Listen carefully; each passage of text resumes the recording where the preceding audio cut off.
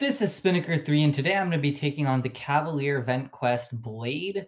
And I know a lot of people were finding this fight tricky earlier in the month. I personally didn't find it to be that bad, but I also did use Mojo. And what makes Mojo so good here is that there is Power Shield, and Mojo can lock in a considerable amount of degeneration damage, which is very easy for getting down a majority of Blade's health, which in my opinion is the hardest part of this fight. I mean, life cycle is going to trigger a few times in this fight. Like, I'm going to have to play around the node, but life cycle in itself isn't the trickiest thing in the world because this node also has perforate, which will give me unblockable specials, but we'll get there later. Here you notice I get a combo to the face because I just was not playing this that well. So that is a little unfortunate, but as long as I can get the special 2 decks, I should be good. Now, one of the big issues in this fight is Power Alternator. You notice that bar in the right-hand corner of the screen is ticking down, and I need to dump my power the second it gets to 0. Because if I have a special 2 and Blade gets his special 2 because of Power Alternator, then his special 2 is going to be entirely unblockable. I'm not confident in trying to dex it. I don't even know if it can be dex fully.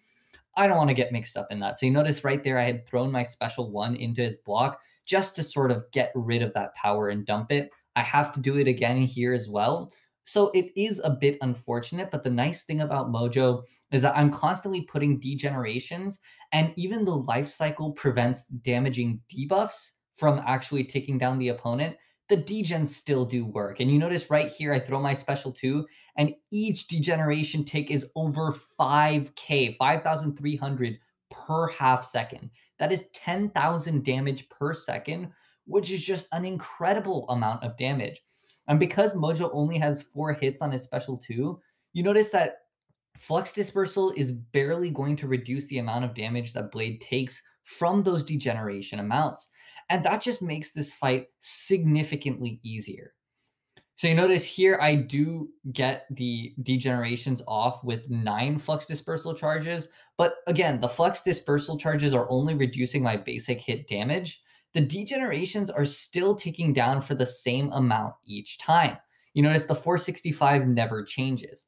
And so here I'm nearing the end of the 100% health on Blade, which means I'm going to have to start playing into life cycle.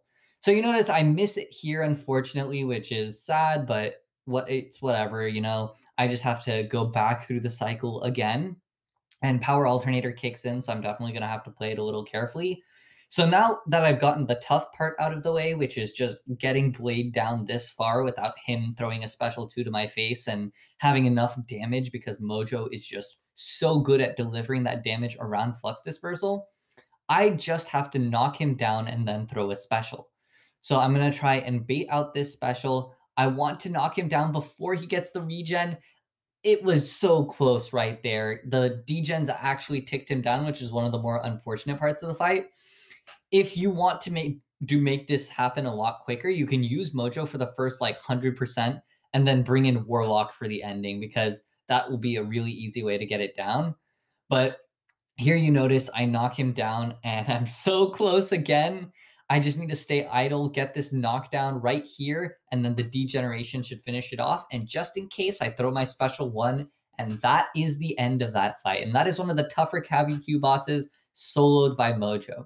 So if you enjoyed this video, please leave a like, subscribe, comment on who you used for the Blade boss, and I'll catch you later.